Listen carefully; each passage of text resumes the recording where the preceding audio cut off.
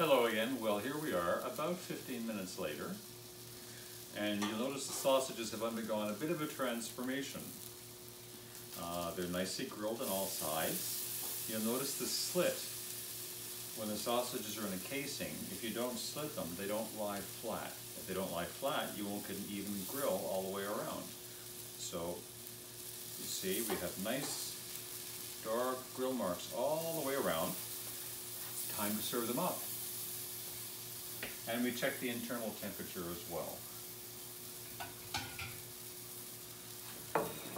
All right. Which one do you want, dear? Don't care. Let's read this one. It's a little neater.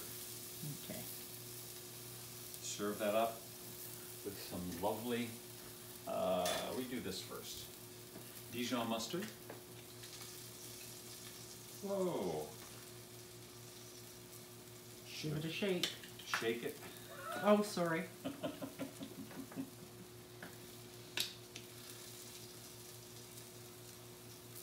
And we'll put that inside. Awesome. There we go. That'll help to hold it in the bun. And then my wife loves her sauerkraut.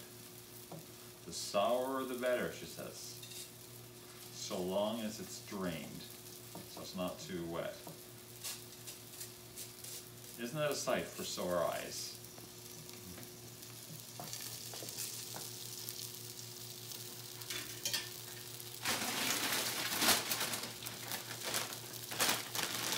Add a few chips to that. Thank you, dear. That's good. There you have it. A meal fit for a barbecue king or queen. Indoor outdoor grill from Pampered Chef. We're going to really look forward to this one tonight, Eric, eh? Absolutely. Voiceover provided by my lovely wife, Rose, Pampered Chef Consultant. Have a great evening, people.